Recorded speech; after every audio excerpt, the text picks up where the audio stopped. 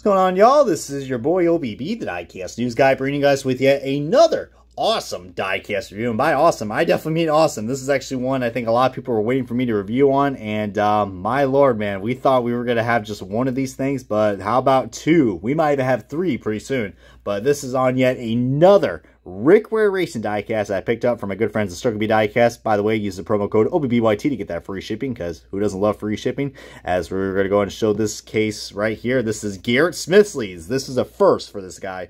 Garrett Smithley's 2021 Rich Mar Florist / Circle B Diecast. Hey, how about that, guys? What was it? Chevrolet Camaro Z011LE for Rickware Racing. Yes, guys, this is the second Rickware car that we got released, and I believe we are going to be having one or two more. But any guys enjoyed my JJ Ely review, I'm sure you're going to be loving this. But I think the one thing that is right off the bats I love about this car is that pink. Holy shit. This pink, do I have to say it, is quite hot.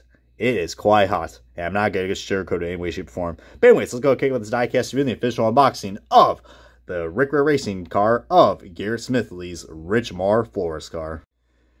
And alrighty, guys, we got this diecast out of its box, and man, I just cannot believe this. I couldn't believe that this is yet another Rickware Racing diecast that I was not even expecting for it to get made. I mean, maybe it has something to do with Circle B probably buying some of these, because you guys see right there, we got the Circle B logo right there, and they're also on the freaking hood of the car, so maybe. But one thing I'm already noticing is a freaking paint chip, but don't worry, a Sharpie will fix that, so I can't be too worried about that. Just look at that front end, man. I really like the black outline on that front end, and kind of, I don't know, this is just it's just crazy, or just from a distance. I know it's a Chevy, and is that Chevy logo curved? What on earth? Yeah, it looks like that Chevy logo is kind of curved. I mean, did you guys see that shit right there? Look at that Chevy logo. That is curved. Holy Christ, Lionel. Really butchered on that one. But, nice little zoom in right there. But, before I got distracted right there, I do want to say that, I don't know, like with this black outline from a far distance, if you cover up that Chevrolet logo, it kind of looks like, like a Dodge Charger, or like what, like it kind of looks like, it kind of gives like the remedy of like a Dodge, like what's out on the street, like a Dodge Dart or something like that, you know what I mean? But as you see right there, this paint scheme is pretty vibrant with, I mean, on camera, it's coming off as a very hot pink, and it does look nice. But in real life, guys, to be honest with you guys, when you shine this car in the light, I mean, the camera is very misleading. It's showing off like a hot pink, which looks really cool. But I don't know, this color is kind of weird. The color is kind of changing, I guess, wherever you kind of go in the sunlight and stuff. But like indoors, man, seeing in the naked eye, it's kind of like a magenta color, you know what I mean? It's like very magenta and like very, it's still pink, but it's not like this, you know, this hot pink that the camera's catching. I don't know why. I mean, it's kind of like how, you know, the Menards yellow is.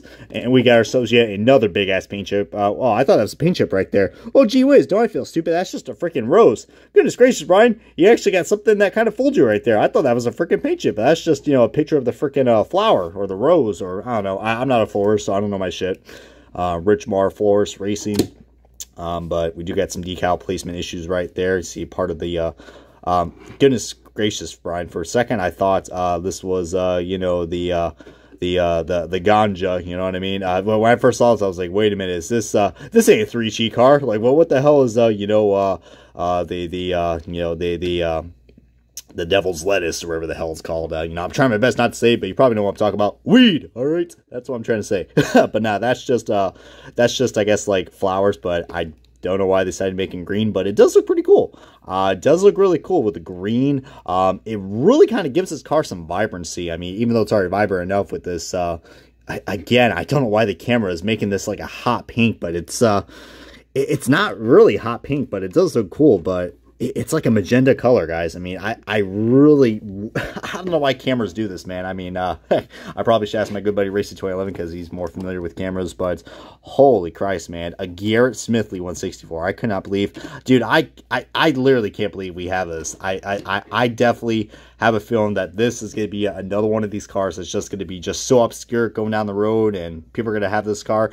I highly recommend picking this car up as soon as you can. I think it was one of the first diecasts I ordered when this diecast hit the shelves. I was like, this is going to sell out. I'm going to get it, because, you know, this is the only time I think we ever had a Rickware Racing diecast with Garrett Smithley. And, you know, after kind of what happened, unfortunately, Garrett Smithley's kind of like, he's mostly well known for not really much going on, but after what happened at the Las Vegas playoff race, you know, with him getting into Kyle Busch in the 2019 playoff race, yeah, I mean, where Kyle Busch had that nice little snarky comment about, his premium insurances are going to his premium insurance are going to be going up. I mean, yeah, he kind of called out Garrett Smithley, which can't blame him because I mean, heck, Garrett Smithley is a backbarker, man. So Kyle Busch, and when you don't go out of his way, and that kind of stuff happens, you're gonna have a bad time. But I know a lot of Kyle Busch fans are not happy about that. But you guys shouldn't really complain because after all, you guys were able to win the championship in 2019. So yeah. But let me tell you what, man, I love the Rick Ware Racing font. I don't know, some people might not like it, but it's just cool seeing yet another different number made in the 1/64 scale. I mean, you definitely, I feel like stop motion makers out there, including my good buddy Diecast Buffet, who does the Duralast Cup Series. This is definitely another great car. I think that's gonna definitely fill the field, just because I don't think we've ever had a number 53 car ever in diecast form, as far as I know. Maybe it's been a while, but I don't know. I definitely do not remember that one bit. But I believe Garrett Smithley drove this car, I believe, for what is it? I believe I saw this car at Dover, actually, now that I think about it, because I did saw this. I was like, I saw that nice purple-pink, I'm just going to call it purple-pink or magenta, whatever. I didn't go to art school, so I don't know what my colors are. That's black, and this is green. But I believe that's white. Yeah, congratulations, Brian. You now know what colors are. What was that? I think also he drove this at both Pocono races, but, it's a Rick Ware Racing diecast, so I'm assuming it didn't really finish too well. I mean, yeah, as far as I know. But, it's just one of these diecasts that just, you don't know. And look at it, it's got a working suspension, too. Look at that. Look at that right there. And I just love that new feature that Line now has with these diecasts, a working suspension. And it's just me, as that Chevy logo on the B-post looks kind of squished up. That's a nice little interesting zoom right there. Yeah, that Chevy logo looks very squished up compared to... oh, that side looks like it touched the other. But just look at the detail, man. I just love the detail on this, man. But definitely would highly recommend picking this diecast up because just, like I said, man, it's just such an obscure car, but it's going to dry up, I think, like later down the road because, people are going to be like, whoa, I haven't seen this guy or this driver yet. Heck, I'm going to get this. Definitely would highly recommend picking this up. Like the Yaley car already dried up. I got a feeling this will dry up too. I believe we are going to be getting, we do have another Rick Ware Racing diecast that's out now with Wave 11, the Joey Gaze, Davey Allison tribute. So, man, it's been just a great year with Rick Ware Racing diecast. And of course, we also do got the Romain Grosjean 164 from 2021. So, my lord, man, Rick Ware Racing has absolutely done a fantastic job with some of the paint schemes and getting them in diecast form. That just shows you the amount of progression we are making in the pre-ordering system for Lionel. So that just shows you just how important pre-ordering is. I mean, I know I wasn't a big fan of it at first, but heck, there's a reason why we have stuff like this. And my lord, I'm going to need some sharpening on this because look at that pink outline. Oh my goodness.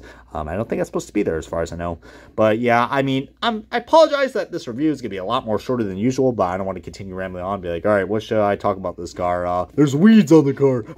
But anyways, I hope you guys enjoyed this diecast review. Post your comments down below what else you guys want to say about this car. As this is going to wrap up the diecast review of Garrett Smithley's. Holy Christ, I don't even know what Smith is. Like the Smithfield. But this has been the diecast review of Garrett Smithley's 2021 Rich Mar Florist Chevrolet Camaro Z0110E for Rick Ware Racing. Count my subscribe, and once again, shout Circle B Diecast, who's also in this, who's also on this review as well, with the promo code OBBYT to get the free shipping. Always a pleasure to have them on board with these reviews.